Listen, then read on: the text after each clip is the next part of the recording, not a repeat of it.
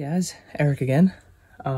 Very excited about today's unboxing. So I got a package in the mail from Hasbro Pulse, and it has two figures that I've been waiting for a long time. So without further ado, we have the vintage collection Mandalorian himself. Oh, and I dropped her. Whoops. And Cara Dune. These are part of... Technically, they are numbered Vintage Collection 164 for Cara Dune and 166 for the Mandalorian. Of course, they have the typical beautiful Kenner style packaging, the Kenner logo and the card art, and you know the obviously the graphic for the Mandalorian show, which is fun to see that in the old kind of Kenner Star Wars style. The picture of the Mandalorian is great. Looks like it's from that first episode.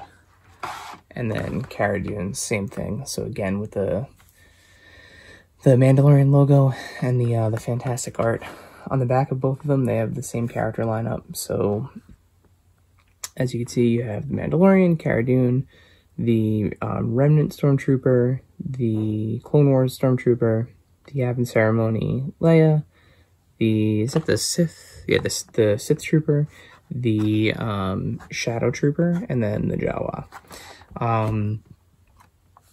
Each figure is packaged with two blasters, so the Mandalorian gets his small blaster as well as his rifle. Cara Dune gets her heavy blaster as well as her handheld blaster. So again, super excited about these. The detail on them is great. You'll get a better look at them once we get them out of the package.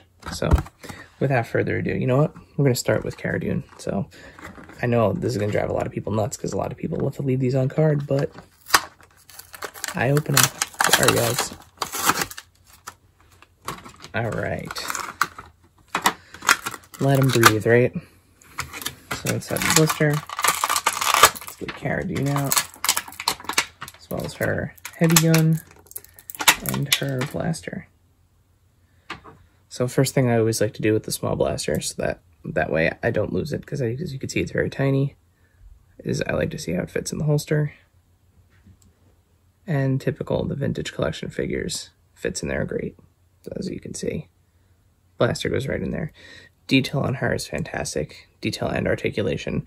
They really got her fighter build. She looks fantastic. The new face technology that they're using on these smaller figures. Let's see if we can get it to focus on her there. Might be a little challenging. Come on. If I move away a little bit. It's always a struggle with these smaller figures, but you'll get an idea of the face sculpt in the photos at the end, but it is fantastic, down to the little Rebel Alliance symbol on her cheek. She has the tattoo across her arm here.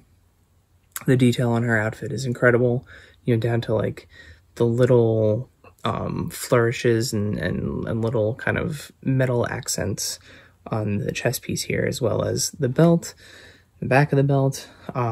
Typical articulation, so she's got that shoulder joint. Oh, let me turn around. She's got the shoulder joint, little encumbered by her shoulder pads here, but not within reason. She's got the elbow, the swivel at the bicep, swivel and pivot at the wrist. She's going to be able to hold her blaster, both blasters, with no problem. She's got great hands for it. She's got the thigh swivel. She's got the bend at the knee, rocker at the foot, like usual. Overall, fantastic figure. Oh, and the waist. She bends back, bends forward. You know, that little ab crunch that's on these vintage collection figures. Her head goes all the way around if you really wanted it to. Yeah, fantastic. On to her gun, or her blaster, excuse me. Not a gun, blaster. Almost reminiscent of like a Tommy gun with the way that the clip is built in there, but it looks awesome. It's got a strap, so that way it can go over her shoulder. Yeah, fantastic. On to the Mando. Let's break the seal here.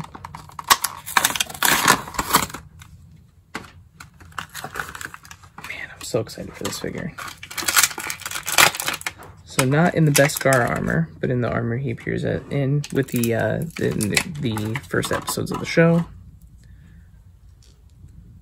Again, just the detail on this is fantastic. The helmet. Well, I might need to soften that joint up a little bit. Oh, no, we're good. We're good. All right. As usual, bends at the elbows. It's got that great articulation. I love the coloring. It's almost, seeing it in the figure, it's almost similar to like the Scarif troopers, that tan and teal. The cape is nice. It's a nice soft plastic. Moves really well on him. The different colored pads and armor pieces, breastplate, and you can even see there's some dings and dents on it, like it's been through the ringer. Of course, there's no surprises under the helmet, just a head. So his little blaster, of course, like I mentioned, always want to check to see how it fits in the holster. His fits perfectly, straight in. It's awesome.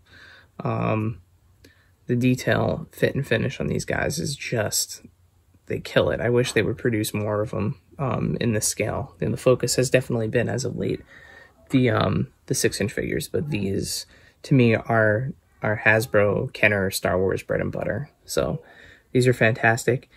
I absolutely love them. I can't wait to take pictures of them and pose them with some other stuff. I was really hoping there would be some sort of pack-in with the child, you know, some kind of surprise. There is not, but I'm super happy with both of these. Definitely keep an eye out for them. They should be hitting shelves soon, but they are readily available on Hasbro Pulse. At least they were today. We posted about it. As always, follow AIC_podcast on Twitter and Instagram for toy news. Check out our latest episode of the podcast. We're out every other Monday. You can find us wherever you find podcasts. Make sure you leave us a rate and review so that way other people can find us. And here on YouTube, make sure you hit that YouTube subscribe button. Helps us out too. So until next time, I'm Eric, and these are awesome figures. Thumbs up.